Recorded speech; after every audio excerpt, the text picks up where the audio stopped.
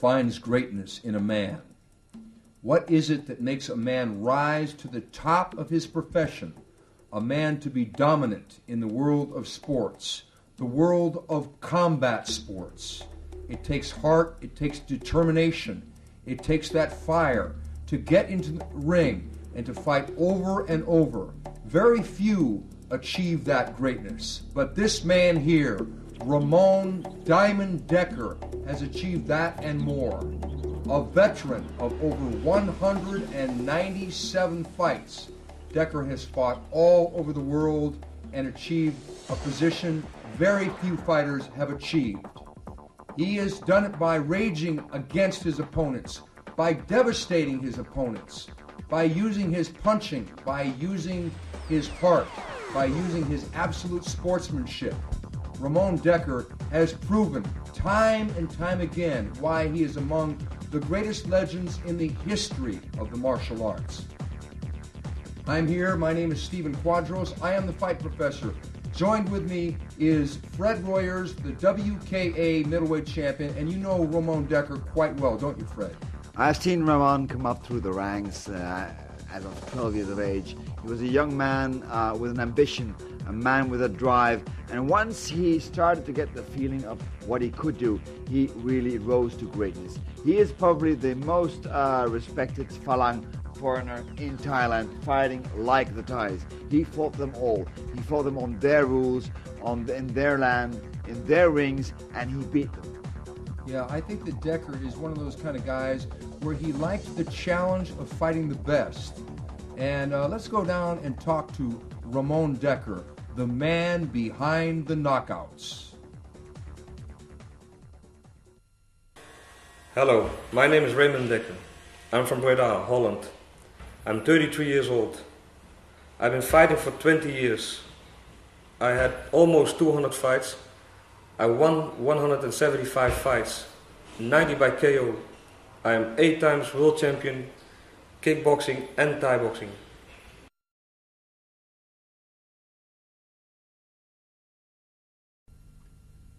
Ramon Dekker, I followed your career from the beginning. Could you tell when you were getting involved in the martial arts? That's about 15 years ago. When were you born? 1969. 1969. At which date? 4 September.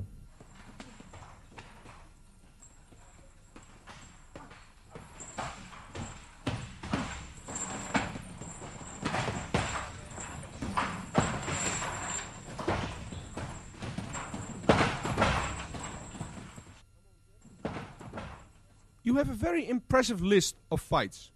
You fought over 200 times, and many of them you fought in Thailand under Thai rules. Of course you make a living of your sport. What are your hobbies, Ramon? Are there any specific hobbies you have?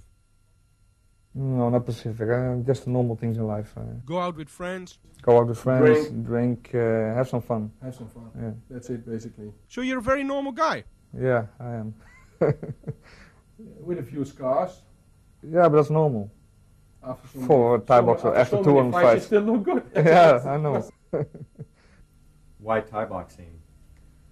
Yeah, when I started in this gym in Breda 15 years ago, I liked what I saw, so I started training over there. And that's how. Who was your first trainer? Cor Hammers, and he's still my trainer at this moment. Did you have other trainers? No, he was the first one, and I didn't have any other trainers. So. How did you train before a fight?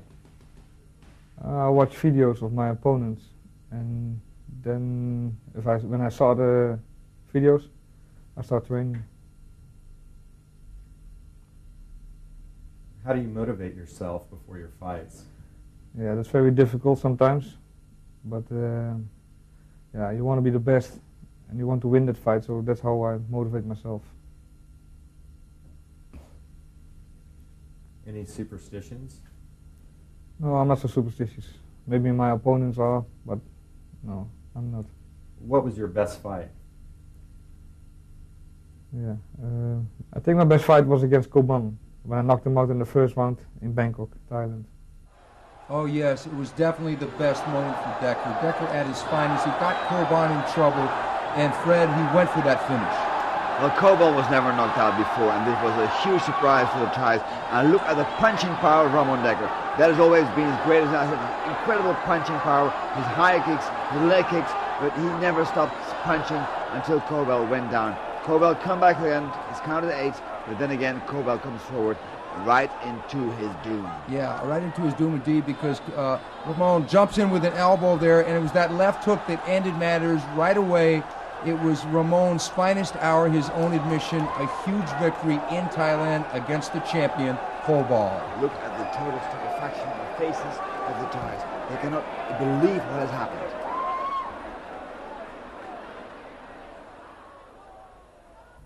Worst fight? I don't have any worse fights. So. Toughest fight? Also against Koban. I fought him 4 times, and they were all very tough fights. What was your most beautiful fight? When I won the world title against Nampong in Amsterdam. And yes, it was Dekker at his most beautiful. It was Dekker with that punching and Dekker with that beautiful left hook as he lands right here and puts the tough Thai on the deck. And Dekker was fighting in his hometown, Fred. He was fighting in his hometown, well, in Amsterdam, but at the same time the Thai television had insisted to broadcast this fight live to Bangkok, to Thailand. There were Thai referees, there were Thai commercials, even in the corner post there are Thai commercials, as you can see, because everybody believed that he would not succeed in beating this man, this Namphon.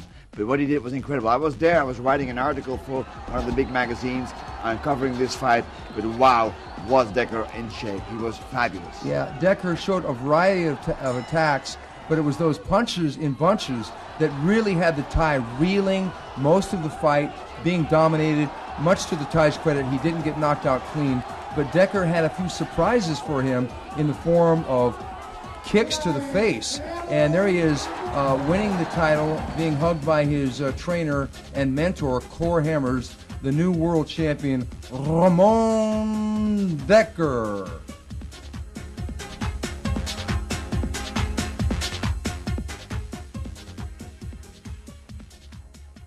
What was your nicest and worst memory of fights or fighting? I think the fights that I lost on points, but for myself, I won. But they cheated, you know, especially in Thailand. They let me lose a fight, but it was for sure that I won that fight. What was your most emotional fight?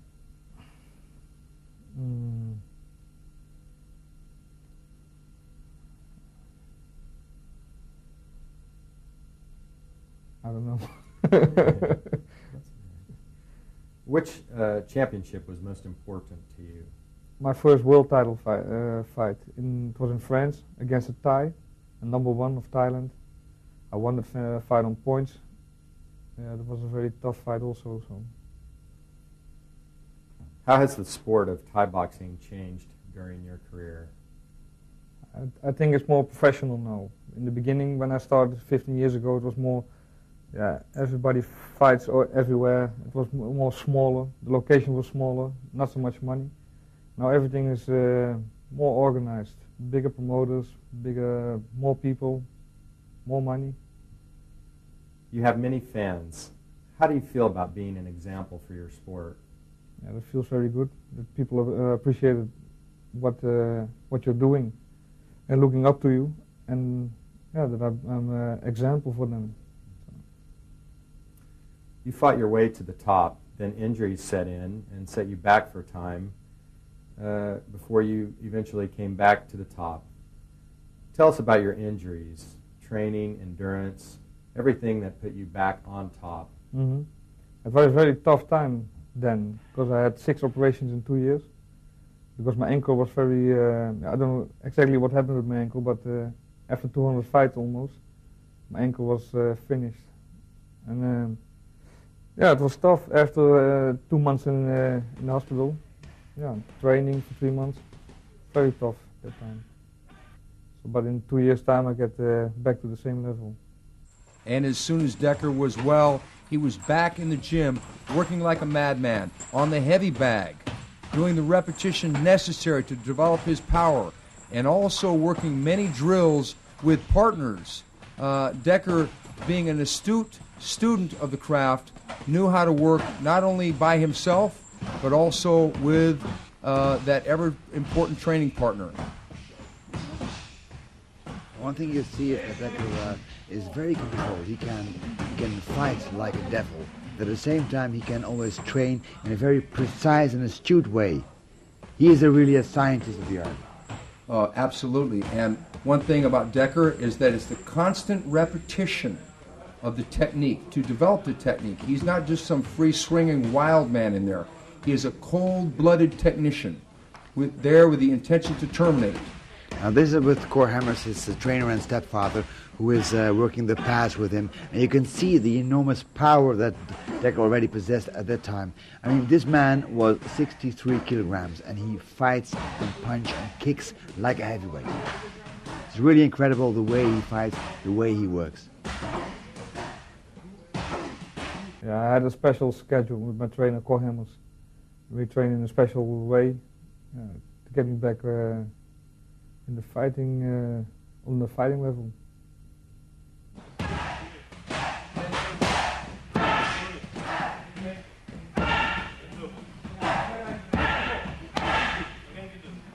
How do you look back on that career? Yeah, very good, because I won everything that I could have won in my sport. So. Do you still have goals left in your sport? No, not in my sport. There's nothing more. So. And do you have goals after you retire? After my retire, I'm gonna open my own gym, I think.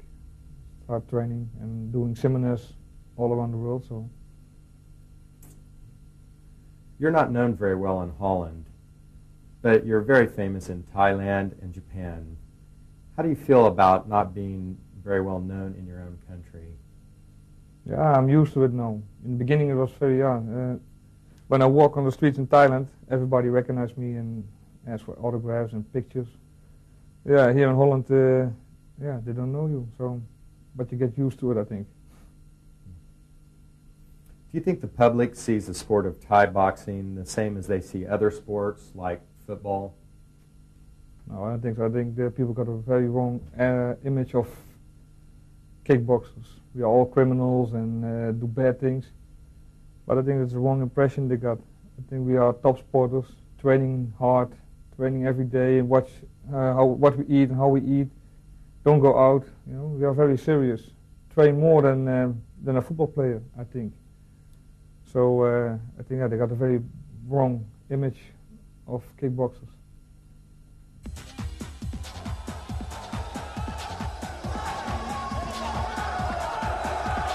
Terrible série des deux mains de Dekkers à la face de Joël César, qui aura un mal fou à se remettre de ça. Il titube et ça va être très difficile pour lui. Le voilà qui retourne à terre. Il l'avait dit Dekkers, c'était un accident contre Cabal, mon KO. Je vais me refaire. The first time I fought Cesar was a very short fight. Yeah, what I remember is that he was constantly in the attack, you know? Yeah. And that I hit him a couple of times very good with some punches, but at the end of the first round I hit him very good with a left hook, and he went down, and the referee stopped the fight. Joël César n'a pas récupéré du tout, je peux vous l'assurer. Il va venir prendre des risques et ça va être trop certainement. Quelle bagarre! Allez! César avait trouvé l'ouverture, mais il est retouché d'une droite. Il veut se battre immédiatement, c'est forcené, c'est fou ce que peut être la boxe thaï. On boxe depuis 1 minute à peine. Et on retrouve exactement l'ambiance que l'on a à Bangkok, au stade Lumpini. Et c'est fini. C'est fini, Joël César ne sera pas champion du monde. Dekkers garde son titre. On va peut-être discuter dans le coin de Joël César, mais Peut-on dire qu'il avait récupéré? On va revoir des images que Didier Froli va nous renvoyer. Certainement qu'il n'avait pas récupéré complètement, car il avait pris énormément de coups. Et pourtant, il avait trouvé des solutions de contre encore dans les dernières secondes. Un coup de pied de face.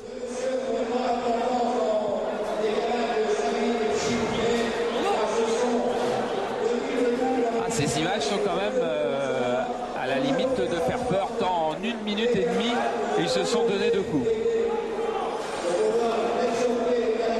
Il n'y aura pas eu besoin de mettre un seul coup de coude pour abréger le combat. Regardez encore cette droite, celle-là est terrible. C'est la première fois que Joël César va à terre là dans cette reprise. Et maintenant, bon, il semble avoir un peu récupéré, mais il avait pris beaucoup de coups. Donc dans cette catégorie des poids welter, Joël César n'est pas champion du monde. Le champion du monde reste le Hollandais Ramon Dekkers. It was quite funny. The friends wanted to have their rematch. They wanted to have revenge. Yeah. One month later was it? I think it was 1 month later. I know we all went to Paris. You, me, and about 100 fans from Holland. The atmosphere was very special. Everybody came with orange caps, jackets. We had the year 1988, and Holland just won the European Championships in soccer. Before the fight, we show you running around Paris and the Eiffeltoren and Arc de Triomphe. I can remember the fans were more tension than you, Ramon.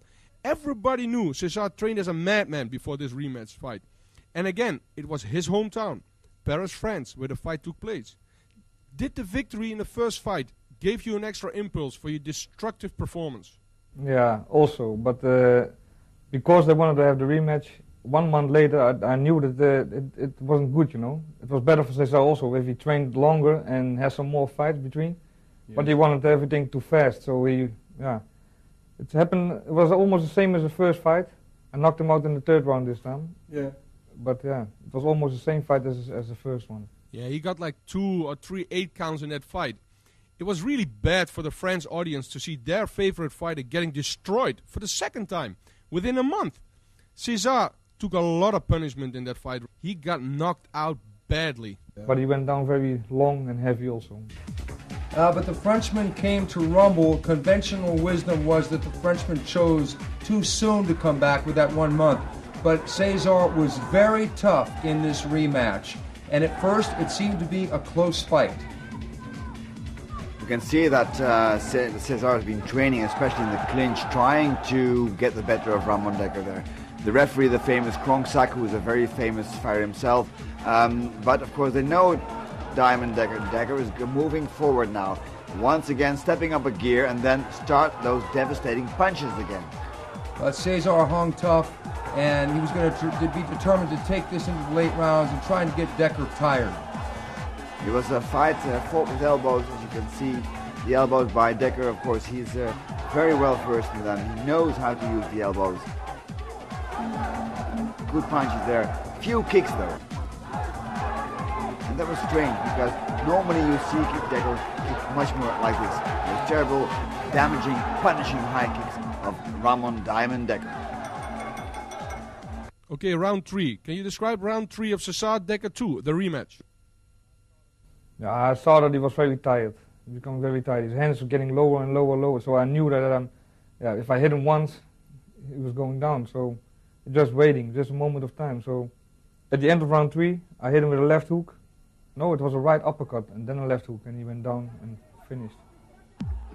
César was doing good, but only being lured closer to his doom as Dekker initiated his punching and kicking assault in that 3rd round.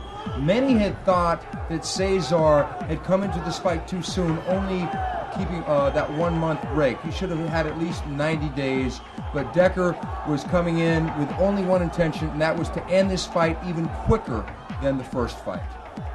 Ramon will not be denied. You can see the sheer determination of the young man, the man they call Diamond Dekker, with the face of an angel, with the spirit of a fighter. Dekker is now getting really much too strong for the poor César, who is being rescued by the referee. And yeah, Cesar was under immense pressure in his hometown to win this fight, and thus the 1 month layoff. But it was Dekker who knew he had his number. At this moment, Dekker probably couldn't have been beaten by any man alive in his weight division. That's so true. That's so true. And he has been an example for so many people, Diamond Dekker, in his weight division, but also outside that.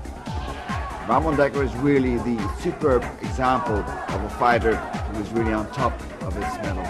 Even the desperation elbows there by Cesar could not stop the crushing defeat by Dekker with that right uppercut and left hook. It was all over. Dekker had done it again in 1 month's time, had pretty much proven everyone right. It was too soon for Cesar to climb back into the ring with the diamond. You see almost the chilling efficiency with which he works.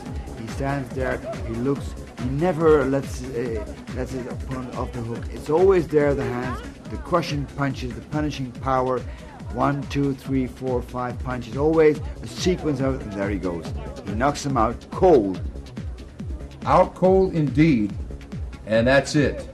The fists of the legend, Ramon Dekker.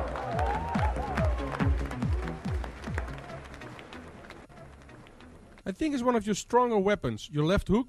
Left hook, yeah. My boxing, but my left hook is very famous. In the earlier part of your career, you fought another Frenchman called Richard Nam from France. Tell us what happened in that fight. The first time I fought Richard Nam, it was in France. And then I was a B-class fighter, and he was already European champion. Yeah, but I didn't know that. So when I saw him, I said, yeah, I will fight, because I didn't know him. I lost that fight on points, but it was a very heavy fight for him and for me. Mm-hmm. So the rematch was in Amsterdam. And then at that time I knocked him down in round 4 by a punch on his left hook and a punch on the body. Yeah, I witnessed that fight. He also had a lot of difficulties in handling your low kicks in that fight, Ramon. You kicked him so hard, even on his defense, that he could not continue that fight. So that was another illusion less for the French people. Your next opponent is Kevin Morris from Great Britain. Yes, there were 2 brothers. Yeah. Morris. I fought his brother also before this fight. And they were very good boxers. They're from England, so they're famous because of the boxing. But yeah, kickboxing is something different. And this was Ramon in his development stages, trial and error time, as we saw some flash from the man from Holland with a spinning hook kick. And we saw a lot of craziness. He was making his on-the-job training, trial and error, that would later forge one of the greatest fighters of all time. My kicks were very good, my high kicks and my low kicks. I think that's why the judges gave you the decision in that fight. My kicks make more points. Yeah. And Dekker had taken his kicking to the next level, as many people thought he was starting to kick just like a Thai. It was the power, it was the commitment. And with that power and commitment, sometimes came the injuries, because Dekker always trained with the intensity of a madman, throwing everything, including those kicks, with full power. Whenever he threw a kick, it was always full power. There was no holding back there. It was just like he was punching, always with the intention of knocking somebody out. Yeah, and there he is fighting just like a Thai, trapping the leg. And it was those kicks to the body, kicks to the leg, everything, that it was like swinging a baseball bat.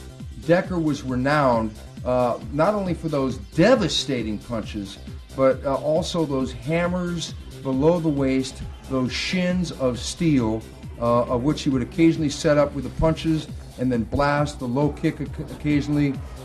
He was really becoming feared for that power.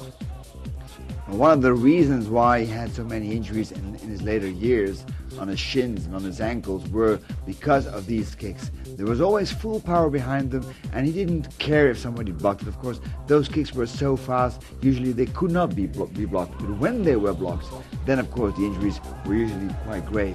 But that did not deter Ramon Dekker. He kicked anyway. Yeah, and what he did was he would actually try to kick through his opponent. And the opponent's legs definitely fell prey to that. He would crack guys open time after time again, and the people, what they got with the name Ramon Dekker, they started to shiver, thinking that they had to go in the ring with this demonstration of destruction. Then there is this other English opponent by the name of Kevin Morris, who takes you on. What happened in that fight? Yeah, he was very afraid, running around, and yeah, I gave him some good punches, but after that he started running and he didn't want to fight anymore, so he quit. It had gotten to the point where Dekker's opponents were so afraid of him that they fought merely to survive. But this presented a new problem for Ramon. Rather than to try and shoot it out with his opponent in the middle of the ring, he had to drive them to the corner and to finish them off with his punches and kicks. Ramon Dekker was, of course, one of the most superbly prepared fighters ever, a man who never let go. He was always very dedicated in training, always strong, always powerful, always with lots of stamina. He needed that because the people were so afraid of him now, his fighters, his opponents, they ran away. They tried to hide, but they couldn't hide. The ring was just too small, and Dekker did exactly what he wanted, did exactly what he set out to do, and that was to create a knockout, usually a devastating KO.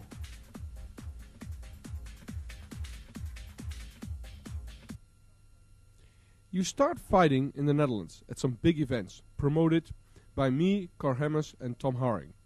One of the first A-class fights you fought was against a guy named Michel Ubergen from Chacariki in Holland. What do you remember of that fight? That fighter was, he was a very quick guy, very tall, and he makes a lot of points, but they were not strong, His kicks and his punches were not so strong. So I don't remember which one, but he said that he got a knee in his cross, but it wasn't, but he was afraid. Wasn't much of a challenge for you in fighting that fight? No, not at all. Then your real world famous breakthrough came against your opponent Nampon from Thailand.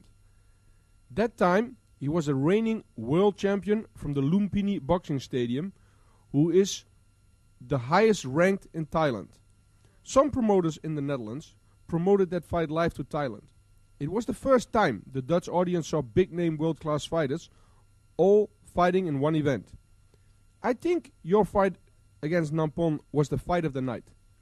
Nampon tried to survive for 5 rounds. This was the first time you fought a Thai champion, a real big named fighter from Asia. How did you go into that fight, Ramon? Yeah, I know him. I saw some videotapes of him when he fought in Bangkok, and I was really impressed because he was a very good fighter. And he was world champion and champion from Thailand in that weight. So that's one of the most important belts for me, that IMF World Champion belt. That's the International Muay Thai Federation. You almost knocked him out. I think it was a left hook. Yeah, again. You got an 8 count. Yeah. He got 2 times 8 counts, I think. No, he got twice an 8 count. You kicked him in the face, you punched him in the head, kicked and punched him on his liver. But he was very strong, very tough, He didn't go down, so... Yes, there was no respect from you at all fighting the Thai champion. You just said to me that he was from Thailand and that the title was very important for you. Yeah, I really wanted to win that fight. I really wanted to show them that a guy from Holland can be even strong or stronger than one of them, one of the Thai. It is quite unique in that weight class. Nobody did that before. You were the first fighter to accomplish this. Straight after that fight, you fight against Cherry Vanek, a new Thai champion. There is a story before this fight, and I'm the one who knows this story. The Thais wanted to have their revenge, and they put their new Thai champion to fight you, the Thai Cherry Vanek. You said to me before that fight, and I remember this very well, you saw a fight of boxing champion Sugar Ray Leonard a couple of weeks before your fighting. And in that fight, you noticed a nice boxing combination from Sugar Ray. Did the combination work? Very quickly boxing combination, really fast.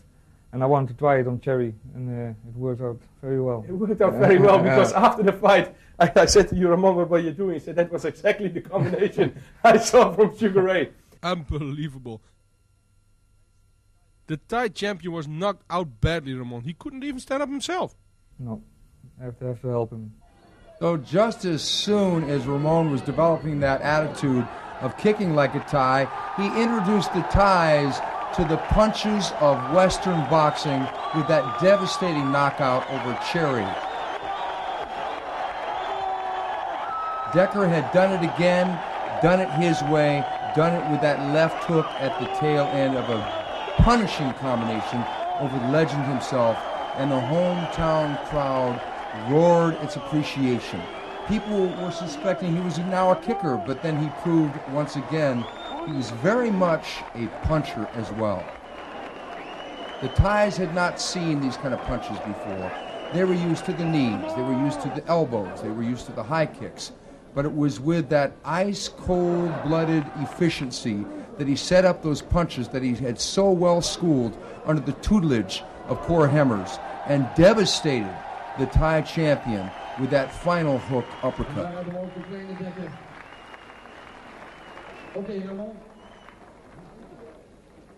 Dekker was now becoming a legend around the world, and the Thais wanted him beaten badly.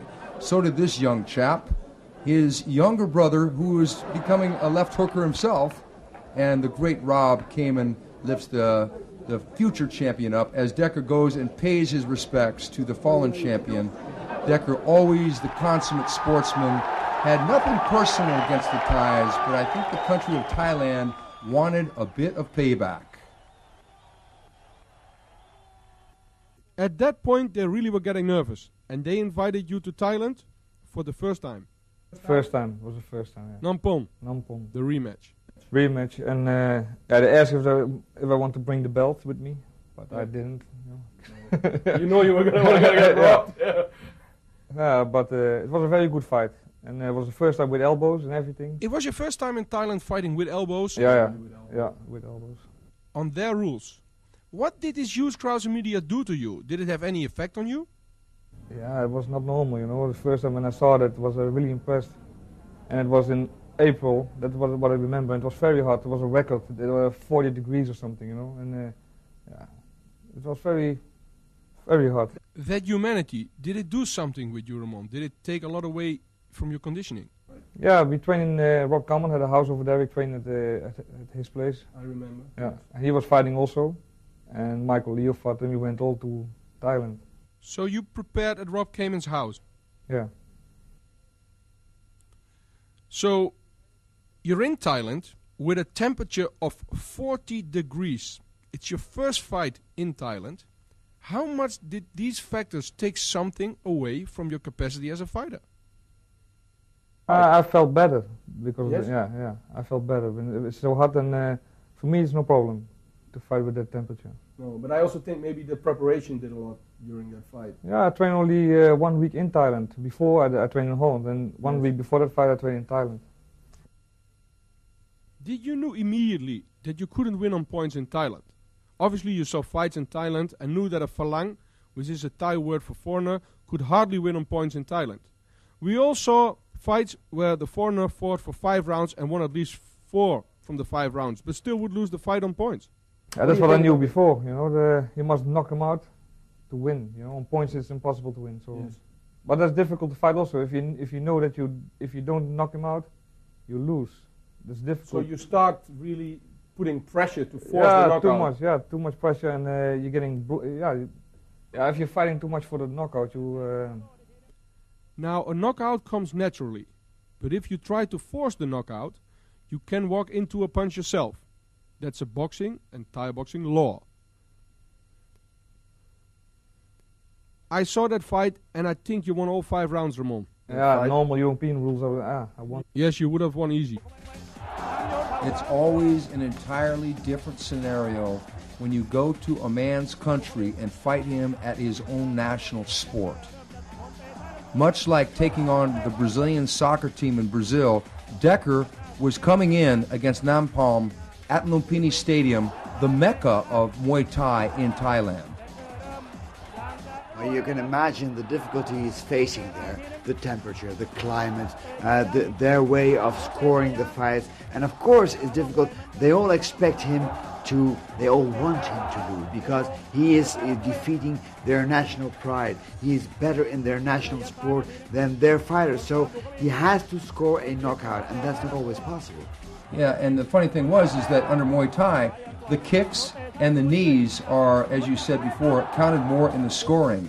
So Dekker had his own unique way of imposing his will, but the Thai was playing to the crowd, and Dekker, even though he was game, was not going to get his decision this particular night. The Thai was doing everything he could to keep that fight within the rules and within the scoring of the native culture and within the scoring of Muay Thai itself. And even though Dekker tried some very fancy schmancy techniques, the Thai only was amused, and the judges themselves were not amused as they awarded the victory to the Thai, and Dekker, in his heart, probably wanted some more of that man again. Did the crowd think that Dekker had won? We don't know, but many people around the world thought that he had. There is this other fight, which has been broadcasted all over Asia and Europe, and I think that was the fight where your name became really terrifying, your fight against Koban. Koban was at that time the biggest name from Thailand. He had never been knocked out. He knocked out opponent after opponent. I think at that moment you fought him. He was also the reigning world champion boxing by the WBC. It turned out to be one of the most impressive trips for the whole team Dekker when we all went to Thailand to watch your fight against Koban. Yeah. It was a rematch, because I fought Koban a couple of months before in Paris. I know about that story. Yeah. Yes. And now they want to have a rematch in Thailand against Koban. Yeah. Yeah. I knew that I have to knock him out. I have to do everything to win this fight. So I think they made a mistake, Ramon. Yeah, a big mistake. Because I know in Paris you weren't yourself. You had a lot of personal problems. You were not able to train for at least 3 weeks before that fight. The Thais thought after the victory from Koban in France, finally we have an opponent who can beat Dekker for our own audience in Thailand. What happened in that fight, Ramon? What happened, I gave him almost 25, 30 punches on his head before he went down. But he didn't come up. I won the fight knockout first round. Now Koban had thought going into this fight that he was the man who had Dekker's number. He had stopped him before in their previous meeting. But Dekker was probably angered by losing that decision to Nampalm, so he wanted to make a crisp and clear impression in the minds of all those in Thailand. And impression he would as he knocked the champion down with a flurry of unanswered punches. The referee stopped him mercifully. So Koban, who had come in like a dancing fool, was about to go out on his back as Dekker was just going to jump on him and make their no judge's decision this time, a la the Nampalm thing. He was going to make sure that the crowd was going to be in awe of that punching power. And the crowd was in awe indeed. As a matter of fact, they sat there with their mouths closed, and it was an eerie silence. It was the biggest victory in your career. What a surprise. Yeah, even it was me, quiet in the stadium, I think. Yeah, it was quiet. 15,000 people was saying nothing. Nobody said nothing. No, yeah. That's part of the betting as well, I think. Yeah. A lot of I think everybody lost their money. Now, nobody likes to lose money, but in this case, all the Thai did. What also was crazy is that the doctor and the referee jumped into the ring and tried to get Koban on his feet. Yeah, he was gone. He was. You hit him with a right elbow as well? Yeah, also. At that point, you became a big star in Asia.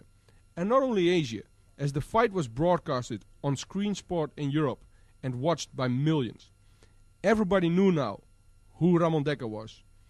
Did you find it more difficult or easier with the status of a star to fight your new opponents? No, not at all. I think it's going to be difficult. I knew it's going to be more difficult for me because they're going to prepare new guys for me. They're going to train many. There are so many Thai fighters in that weight category. So, yeah. After that fight with Koban, they asked me if I want to stay for a month. So my whole family came over. And that was one of the things your stepfather, trainer, Kohamer said. Arranged that we won't go home, but let everybody come over to Thailand Then we stay here and I fight one more fight. And that was against Sang Noi, the deadly kisser. They called him the deadly kisser because sometimes he kissed his opponents before knocking them out. Was there a lot of kissing in that fight, Ramon? Yeah, I give him one kiss in round 4. I looked at that fight and you won at least 4 from the 5 rounds. Yeah. Now the Thai people got totally frustrated and disappointed that they could not find a Thai opponent who could really beat you. Yeah. The frustration can be described as a soccer match like Holland versus Germany, where Holland lost in 1974 the World Championships. Against Germany. Against Germany. Yeah. Yeah, can you compare it like that? Yeah, it's the same, I think. Yeah.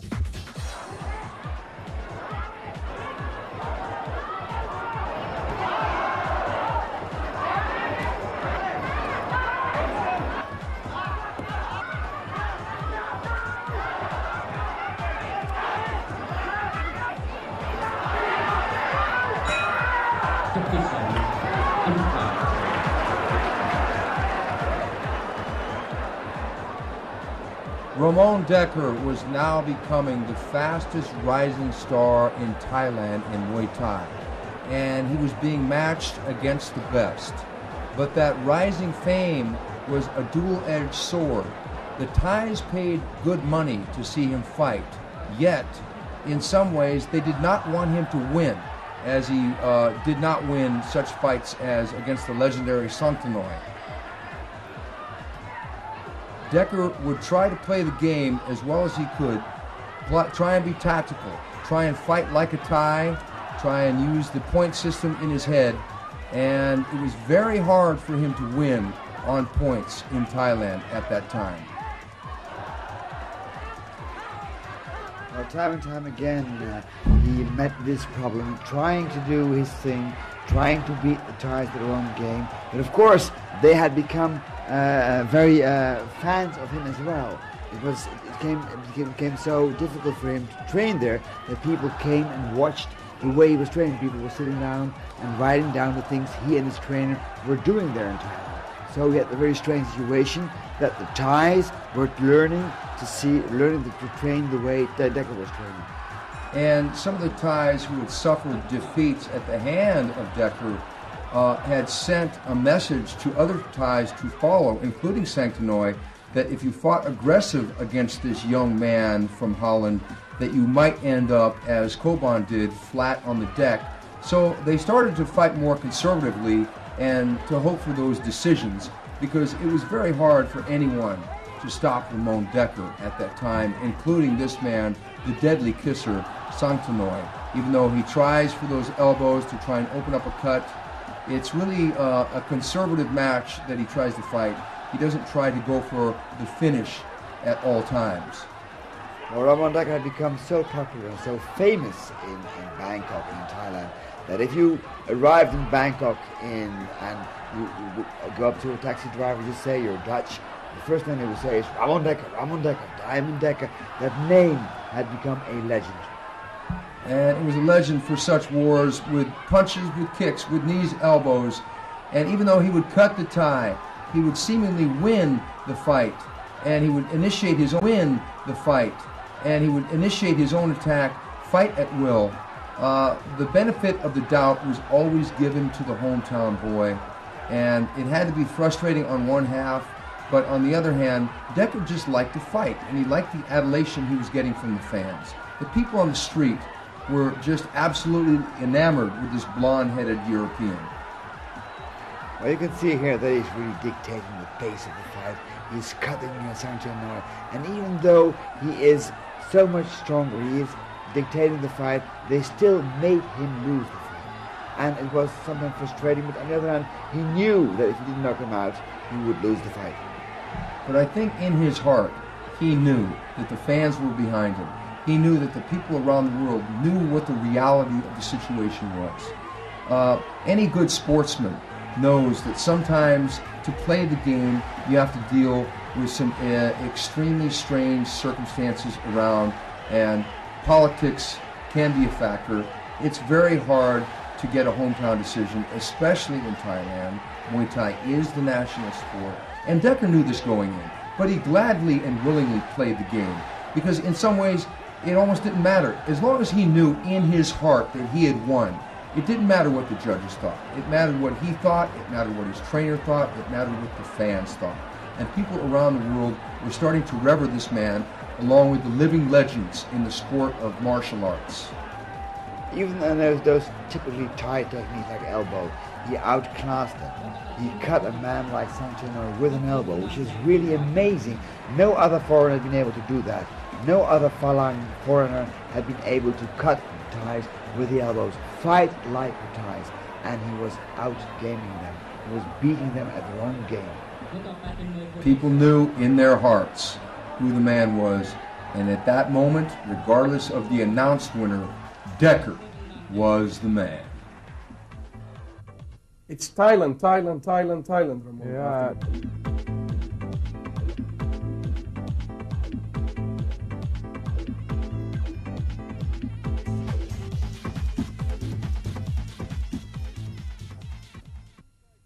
A new Thai champion is created. One of the newest champions goes by the name of Sak Mong Ko. You fought him twice, I think. What happened in that fight, Ramon? I fought him only once. You fought him once? Once, yeah. It was in Thailand? In Bangkok. And I heard that he had 6 different trainers before my fight. 6 different trainers trained him, especially for me. Yeah, to knock me out, but that never happened, you know. You were still standing at the end of round 5. Yeah, again. I think it was a bloody fight as well. Yeah, I got an elbow in round 4, I think. But he received some elbows as well and lost a lot of blood. It was one of the most bloodiest fights I ever saw. How did you experience these fights in Thailand? Fighting with elbows, the newest Thai champion #1 again on their list. Did you find them getting stronger? Did you find more difficulties in fighting that many different new Thai champions? Yeah, the fighters starting to fight different, you know. In the beginning it was only kicking, but now they're starting to being more complete. Yeah, starting more boxing, elbows, kicking. Yeah, even they're gonna make punches to the body, liver punches. Yeah, they look a lot of videos from me, from my fights, so they try to imitate me. So you changed the fighting style in Thailand? Yeah, I think so, yeah. Well, one thing became clear, that was that Ramon, as the years went by, he became more and more susceptible to cuts. Of course, fighting in a very difficult martial art like Muay Thai, where you can use hard contact like the elbows and the knees, you get cut in fights. That's, of course, almost unavoidable. Now, all the wear and tear, the scar tissue that he had developed during these fights, and made it more and more difficult for him to defend against these kind of blows. And that's what happened here, for example. One elbow just opened up a huge cut on the side of his head, which resulted finally, of course, in him losing a fight. But Dekker would always come back and never be deterred by the blood. He would always come back to try and end the fight, but it was difficult at that moment because they would get into the clinches, they would tie him up, play the game with him, and go for those quick cuts, and he would come out and go for the knockout. But it was becoming more and more as if the Thais were starting to figure Dekker's style out a little bit and use their own techniques, using that elbow, which was a weapon that he really didn't get to fight with too much while he fought in Europe. And the cuts became more and more a factor as he would come to Thailand, and sometimes it would frustrate the man from Holland.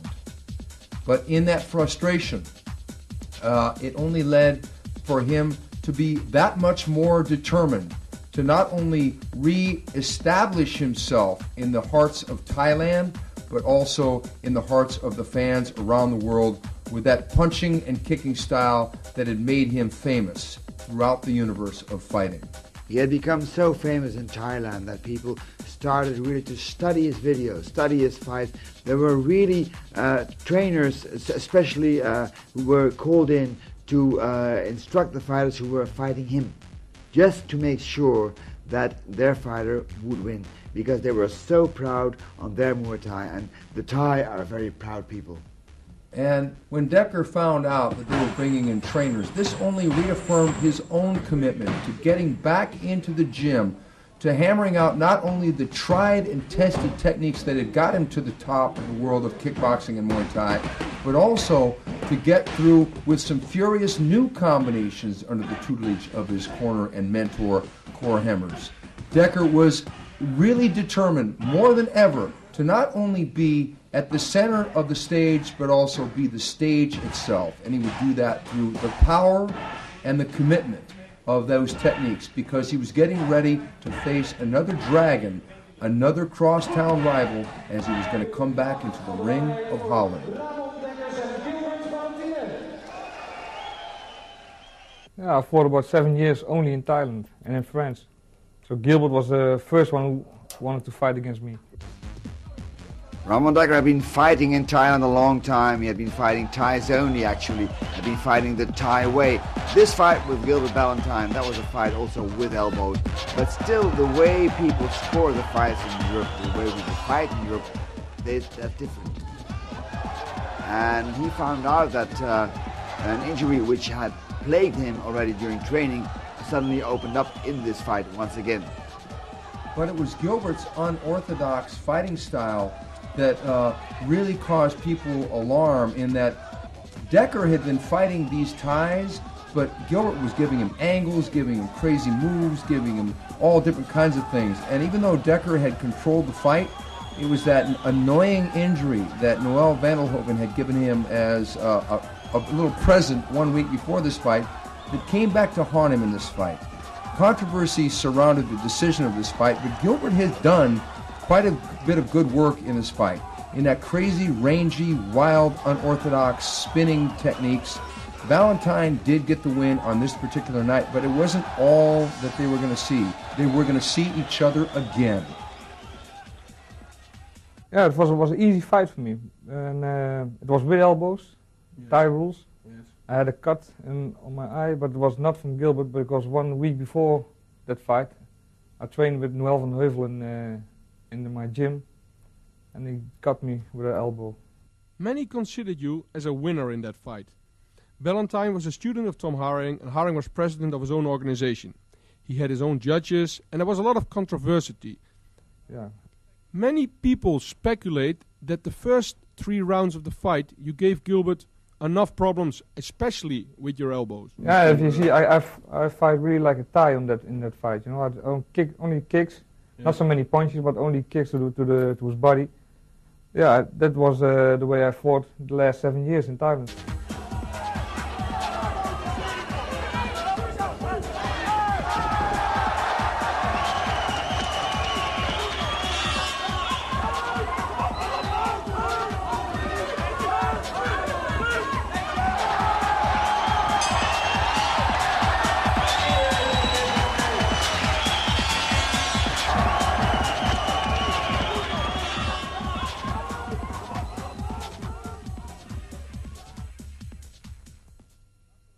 You were fighting a Thai, Chanoi, an elbow specialist who lived in Germany at that time. What happened in that fight, Ramon? Chanoi was a very difficult opponent. He is very, I don't know. Technical, very good. Yeah. He's very good with elbows, because he, in the 3rd round and 4th round, he hit me with an elbow. And I got a very big cut from him. So the cut on the forehead is from Chanoi? It's from Chanoi. It's from Chanoi. That is quite a souvenir Chanoi gave you in that fight. What happened after that 3rd round? Could you continue fighting with that cut? Yeah, I knew that maybe the referee is going to stop the fight, so I have to, I start with low kicks, but it was too late. After 2 rounds, he couldn't walk anymore, but the end of the fight. Yeah, his leg was totally bruised, and you still continue fighting with the cut. I think your cornerman, Cor Hemmers, did a hell of a job in that fight. Yeah, it was a very big one, but they had super glue and... Super glue. Yeah, that was one of the wonder tricks we had in the corner. Super glue, yeah. But it helped. So with the application of that super glue, effectively Ramon had become bionic, and he was going to need those extra special tricks up the sleeve of his corner to get through this fight against this madman technician and Chanoy. Chanoy really seemed to be slippery in getting that elbow on the inside, and Dekker was undeterred. He was going to go out there to try and knock this man out, but Chanoy was ice cold, meeting Dekker on his own home ground, trying to go again and again to that elbow, which if there ever was a weakness to Dekker's arsenal, it was with the elbow. Chanoy wanted to exploit that weakness. But like I said before, Dekker was undeterred and was swinging for the knockout until the very end.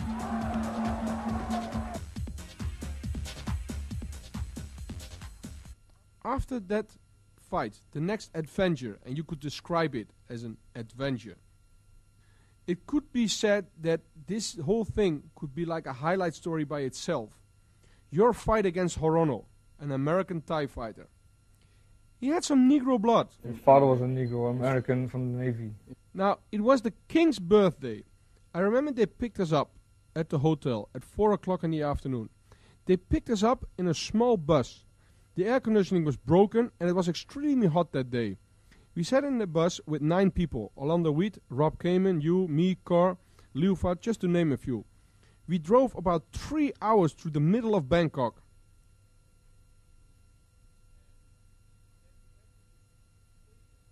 And when we finally arrived at the so-called place where the fight's supposed to take place, nobody was there. Yeah, there was no event. Of course, the Thai who was driving us didn't know nothing. Lucky for us, and we thought at that time it was a mistake, Rob Kamen spoke and asked a Thai with a motorcycle standing on the street where the fight took place. His answer shocked us. He said we were at the wrong stadium. So they drove us for another 2 hours. But now, of course, we knew it was on purpose. With 9 people in a small bus, with no air conditioning and a temperature outside of 40 degrees. Now we had to cross this lake. Do you remember this? Yeah, I remember that. Yeah, sure. You remember me crawling out of the window and saying that we're all going to drown? I think that it is these type of stories which makes it worth to live the life we did.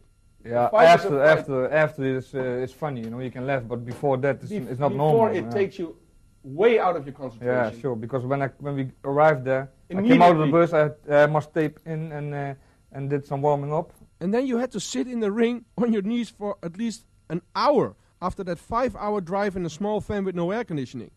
Yeah. It was the king's birthday with a live audience record of over 100,000 people, and broadcasting was done live in Thailand and throughout the whole of Asia. It turned out to be a very good fight with an even matchup. Did you study it especially for Horono? I saw some fights from Horono on tape, and I knew that he had some very good elbows, so yeah. I have to watch out for them because I had enough scars. So yeah. You didn't need another one. No. And Ramon was not one to avoid a tough challenge. Where his last opponent had been more of a technician, Arona was just a windmill of flurry and activity that could match Dekker almost power for power. Whereas Ramon would start to build up a lead early on, it was Arona that would come raging back with his own elbows, and it was that left elbow that was a deciding factor. And this was possibly one of Dekker's greatest fights, because in some ways, even though they were throwing everything in the kitchen sink, including this Terminator by the name of Arona, Dekker was now bringing out the very best in his opponents from Thailand. You can see the frenzy with which Arona is attacking. He's an incredibly strong fighter, and he knows that if he would be able to beat Dekker, everlasting glory would be his. Once again, the left elbow of Arona is trying to hit those weak scar tissues on the face of the Dutchman. But look how clever Dekker is defending himself. But he has a tough time. He has a real tough time with this motivated Thai, with this terrible fighting machine by the name of Orono. And this fight went back and forth. It had so many turns and twists. They were trading with the kicks to the face. They were just blasting each other, trying in earnest to knock each other out the whole way, and Dekker was blasting him to the front kick, to the chin, everything he could. Both men, they tried clowning with each other. They tried tricks up their sleeves like spins. It was really an affair where there was a lot of pride at stake, a lot of ego at stake, and with all the respect they had for each other, they were trying to get the victory and to ride on that name on their resume. A victory over one or the other was going to be a solid thing. Dekker had his hands full that night in Thailand, but so did Arona. No other foreigner had ever been able to put such an impressive mark on their sport, Muay Thai, as Ramon Dekker. But in this fight, you could see the best coming out of both. You see the cut with Rono, you see the cuts with Ramon Dekker, and both won it so badly. This definitely was one of the best fights on many people's list of top fights ever in Muay Thai. Now, how did you feel going over there with so many Dutch fans, really knowing that you beat your opponent on points, but lost to a judge decision all the times? Or do you think, oh well, I have the tape and everybody can see I won clearly? Yeah, it's bad for your motivation, you know, because before the next time you think, yeah, if I don't knock him out, I lost this game already, you know. Mm-hmm. So it's difficult. Next fight against Dekkers, you knocked him out. No more point decisions. Yeah, I think so, yeah. More aggression and pressure fighting in Holland? Yeah, especially if you fight against a Thai in your own country, then you think, yeah, now, yeah, I can lose now, you know. I think that fight was in Rotterdam against Dekkers, Yeah. the Thai fight. Yeah, I hit him very hard on his body, on the liver. Liver punch. Liver punch, second round. You couldn't stand up. No. Yeah, she faced Ramon Dekker in Holland, and he was incredibly hard to beat. In front of the hometown crowd, he always seemed so dominant. And the Thai was clowning around, trying to win the points as far as the showmanship. But with Dekker fighting him in Rotterdam, Holland, it was going to need more than that. It was going to be more of a punch-kick situation, of which Dekker was the master at that night, with a devastating body punch. Once again, it shows the versatility of Ramon Dekker, because the Thai has his defense very tucked up high, tucked up behind his guard, and all of a sudden that devastating liver punch comes in, and that hurts so bad. Once again, a KO victory for Ramon Dekker. My kicks are left harder, and my punches also. Despite you're right-handed? Yeah. Is that because the way you train? Is there a special way of training? No, I think that's... It's natural. Natural. You're born that way. So, you fight first in France, and you had a hell of a fight there. You had a big problem with your ankle. And me, myself, as a promoter from the rematch, became very nervous after seeing that injury. Yeah, I was very injured then. Yeah, you were very injured. And then 1 week later, you had to have this fight, this huge rematch in the Netherlands against Gilbert Ballantyne. Many fighters have that one opponent that brings out the very best in them. In this case, Ramon had the crosstown rivalry with Gilbert Ballantyne. Here in the rematch, Dekker and Gilbert go toe-to-toe for the entire fight. Dekker dealt out punishment, Gilbert dealt out punishment. It was the injuries, though, that had plagued Dekker so many times before this fight, and many thought that he was not going to prevail again, but prevail he did, and with force. But Gilbert wasn't going to give up at all. This is a lot like the classic rivalries in boxing between Sugar Ray Leonard, Roberto Duran, Marvin Hagler, and even in the heavyweights with Joe Frazier versus Ali. The classic opponent. They brought out the best in each other. Two Dutch guys going toe-to-toe. You can see that Ramon is already heavily relying on boxing techniques. Because of all the operations he's had on his legs, he's had, I think, 6 operations in 2 years. He just actually couldn't really kick with his right leg. He had to do it all with the left one, but still punching and kicking and going strong in this fight with Gilbert Ballantyne. Look at the way they eye each other. These two guys, they're just amazing.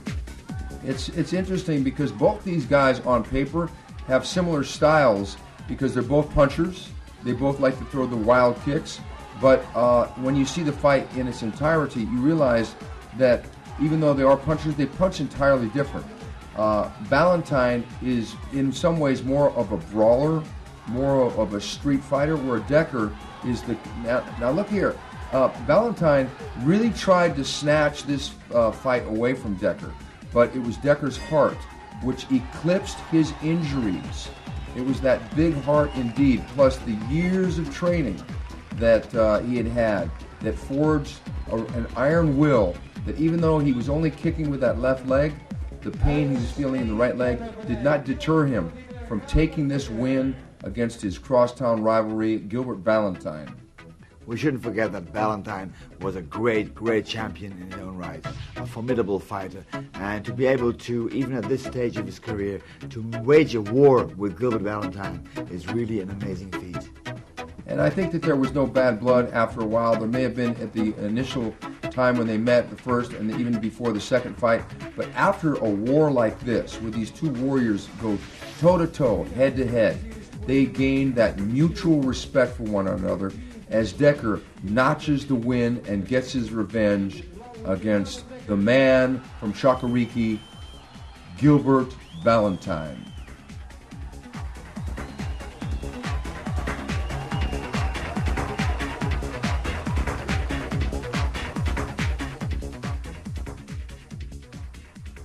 But I couldn't kick with my right leg, only left. My right hand was injured, so yeah, So I just 50% I stood in the ring. So there was a half Dekker fighting. Half Dekker against fighting Gilbert. 100% Valentine. Yeah. Now first you are fighting Dekkers in Rotterdam, then Valentine in Amsterdam, and then Ramon in your own hometown, Breda. Yeah. I promoted that fight with Cor Hemmers, and we wanted to give you a fight in your own hometown in Breda against a good Thai fighter. Did those circumstances stimulate you in that fight? Yeah, sure. It's better to fight in your own country or in your own place, you know, Breda. Yeah. Yeah, all the people who come and watch, yeah. You want to give them a special show, you know, and do your best more than normal, I think. Because you were very aggressive at that fight. Yeah, and, yeah. You know, the Thai just But didn't I was too aggressive, so the first round and the second round, it didn't work, you know. I was too hungry. You wanted to knock him out. Yeah.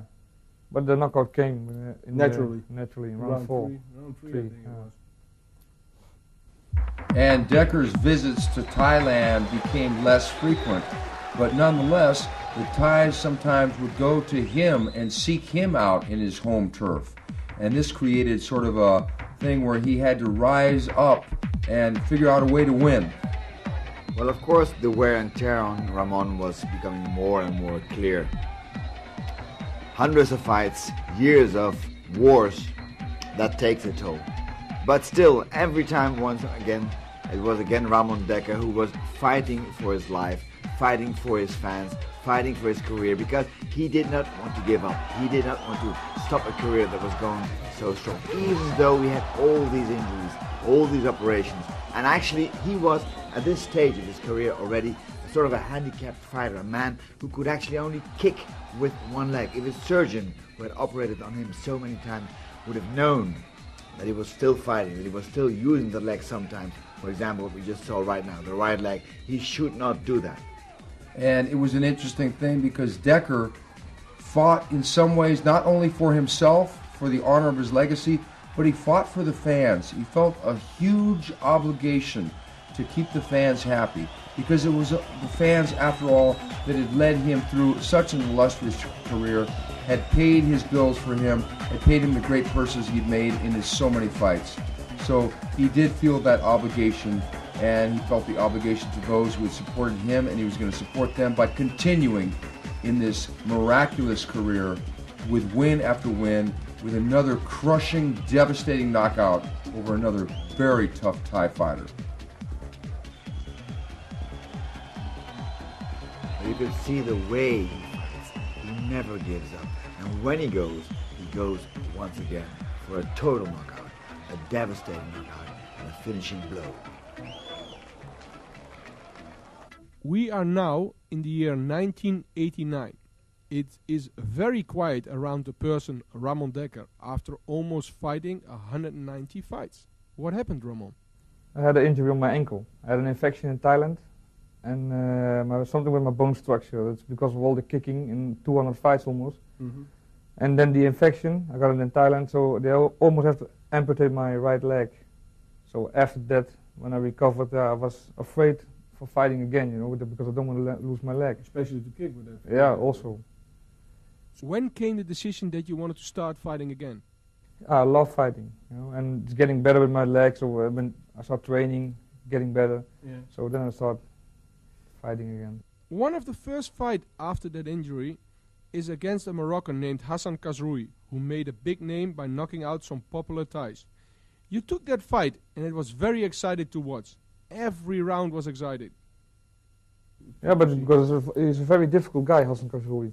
Because he came from Taekwondo. He had some very strange kicks, you know, and movements. So something new for me because I fought all the Thais and everything. And then suddenly against Hassan, you fought totally different. I think it were your boxing skills that dominated that fight. Yeah, I was stronger than him, you know, but yeah, my boxing skills were better, so I knocked him out. Yeah, you knocked him down quite a few times, but he showed a lot of heart in getting up every time. You won that fight. How did it feel to win after a long absence against a real upcoming talented fighter like Khazroui? Yeah, I feel good, especially after the injuries, you know. As Dekkers' career advanced, so did his weight, and he was forced to move up not one but two weight divisions. And there were many hungry young lions ready to try and notch a win over this master of the ring. One of these was Hassan Khazroui, a formidable fighter from Morocco who had wonderful leg techniques coming from a Taekwondo background. And he challenged the old master, but it turned out that it was a challenge that he could not really stand up to. It was youth versus experience, but Dekkers also had that power, and it was the power of the punches, the kicks, the knees, as he stalked the younger man later in the match, and he delivered the knockout once again with those huge punches, those devastating punches. And we can see that Dekkers is still using the right leg, the leg he shouldn't be kicking with. Already his stance is a southpaw stance, so he's forced to use his left leg because he sometimes forgets it. He is so used to using that lethal right kick. Once again, the master of disaster, Ramon Dekkers wins another fight. After that fight, they have to operate me again. I did six operations in 2 years on the same leg. Yeah. And even my doctor said, yeah, it's over, you know, you can't fight anymore. But yeah, I got a fighting heart. I want to fight. Yeah. So At that point, you start changing and developing new techniques to be like more of a southpaw, and you train for other combinations as well? I changed my whole tactic, you know. I didn't kick with my right leg anymore, only with left. Even my punches were different now because I couldn't stand and walk and move on my feet like I'm used to.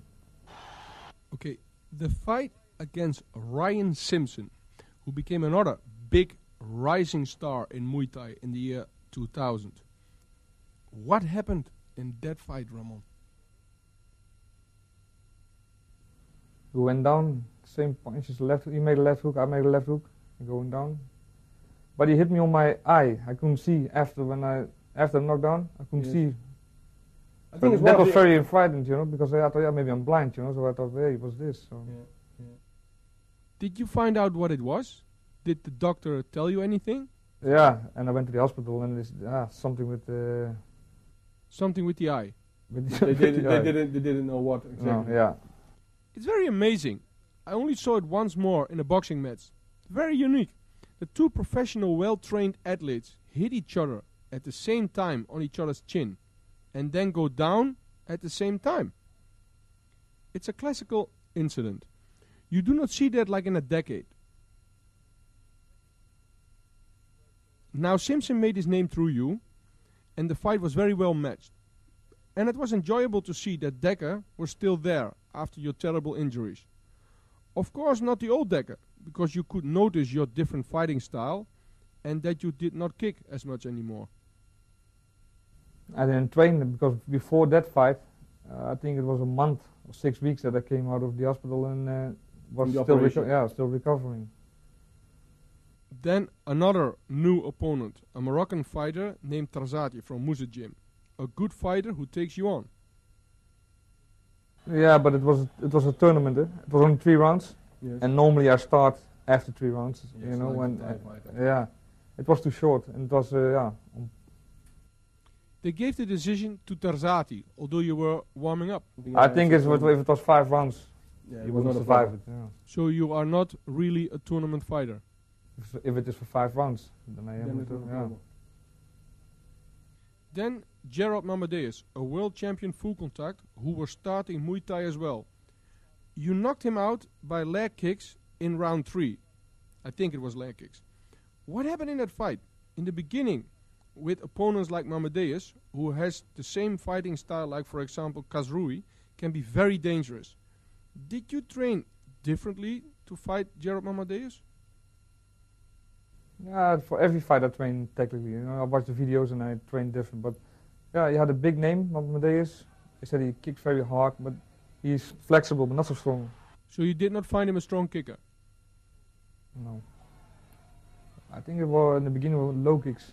He could not take the low kicks, and that is a rule in Thai boxing. You start with low kicks, and then later follow to finish with punching techniques. Then punching, and then I hit him on his head, and the referee stopped the fight.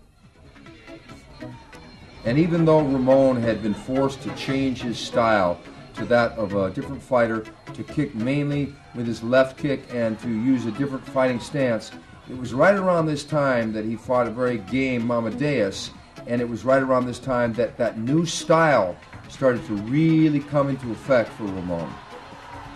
Like so many others, Mamadeus wanted to have this chance to fight against the greatest legend of modern Muay Thai. He wanted to have this chance. He's a great fighter himself, Gerald Mamadeus, but he was still outclassed in some ways. And Dekker, still, against orders from doctors and from most sane people, kept kicking with that right leg because some habits are hard to break.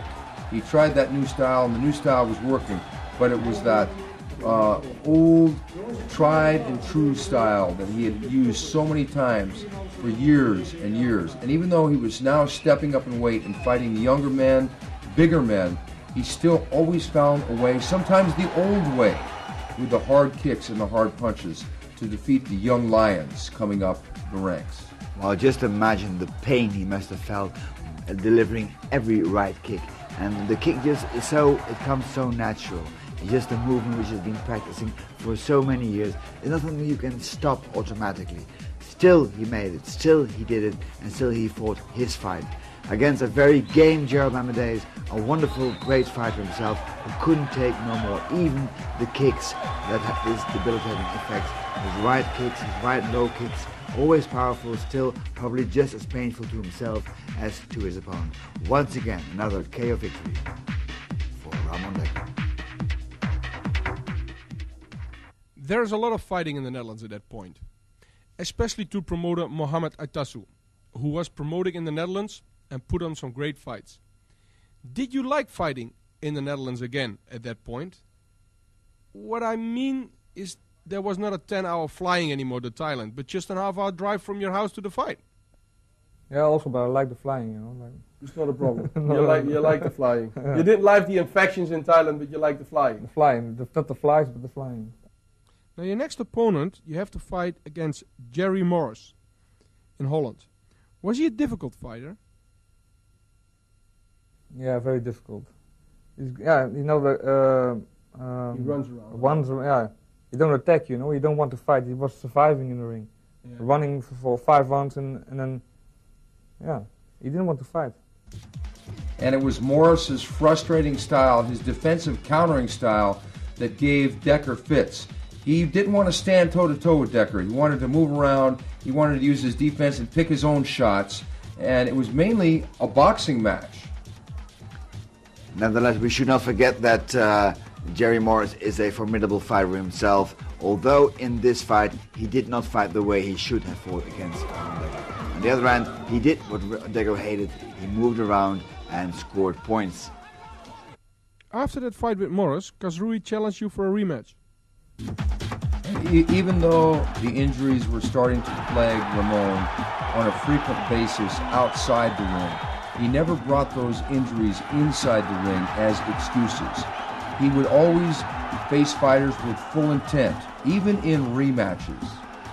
Hassan Kasrili was one of these great fighters that had fought Ramon before and had lost to Ramon, but the press was not very positive after that fight. Well, this time Ramon Dekker made sure there was absolutely no room for doubt. And no doubt indeed, because no excuses were left after this fight. He got the KO and moved on to his next bout. I won the fight by KO, around 2 or 3, I don't remember. But my condition was very bad because I didn't train at all. I came out of the hospital again. That's another operation, so... So you did not really prepare for that fight? No, I think I trained for only a week, maybe 2 weeks. That was all. You were too strong for him? Yeah, and his chin was not so strong. I hit him very hard on his chin, but... He went down? Yeah. It is amazing Kasrui was getting very popular, and even then, after your long absence of fighting, you still won the fight. Twice he lost now to you, and now you're fighting all of a sudden Sang Chenoy, a Thai fighter. Was there a reason to take that rematch? I think it was a satellite broadcast, I don't know. It was a satellite broadcast one. Yeah. So then I fought Sang Chenoy again. I won that fight on points. More difficulties? After all the injuries, you could not use your weapons like your hard kicking techniques? I didn't kick, so I had more boxing. And it was also a fight with elbows, so... You could fight with elbows? Yeah. As Ramon's career began to wind down, there were a few things that he wanted to do. Exact revenge against old foes that had gotten decisions against him. In this case, Sang Chenoy. And it was a matter of pride that he fought in front of the hometown crowd. And the Deadly Kisser thought he had won, but Dekker had other ideas in this match. It was a great thing to do for Ramon Dekker in a fight that was broadcasted live to Thailand out of the stadium in Amsterdam. Great fight by Dekker, once again sharp, and you can see the way he's now using his left leg to his full possibilities to score points, to make sure that this time he would leave no room whatsoever to any doubt. Revenge is a very sweet thing, especially if it is extracted in front of a great hometown audience and millions watching home in Thailand. And the way he did this was with great composure and with great style. Ramon Dekker, once again, is victorious in this fight, in this very hard and tough fight against Sang Chenoy, the Deadly Kisser. And it was that time when Ramon had finally perfected that southpaw style, the versatile style that had given men fits around the world.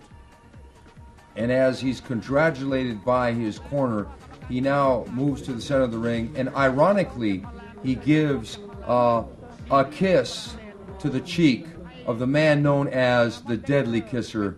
Now that's payback. Last but not least. And Ramon kept fighting, but some wondered how long would he go? How much longer would he stay inside the ring before he retired and moved on to activities outside the ring? Then you fight a Thai champion in an event in Morocco. Namkapon, he's from the same camp as Nampon.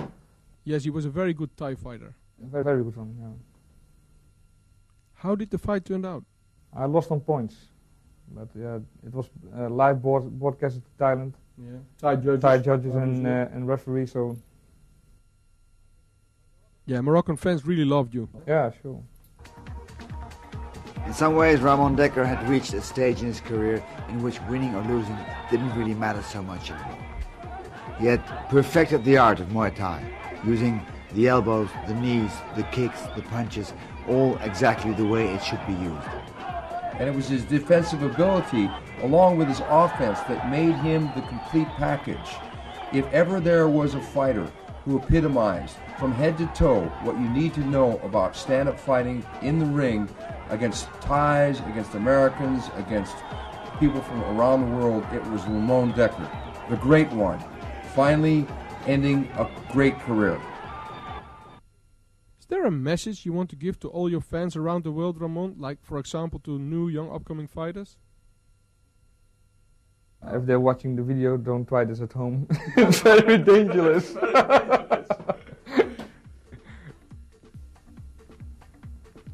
I hope you like my highlight tape. Thank you for watching. There's no doubt that Ramon Dekker has etched a place in history as one of the greatest fighters of all time. I'm Stephen Quadros, I am the Fight Professor, and I've been very proud to have worked opposite my broadcast partner Fred Royers. Fred, what about this Ramon Dekker character? Well, Ramon is fabulous, fantastic, and I would like to thank him on behalf of all the Muay Thai community in Holland and all over the world for all the years of pleasure, of excitement, of fantastic experiences that he has given us.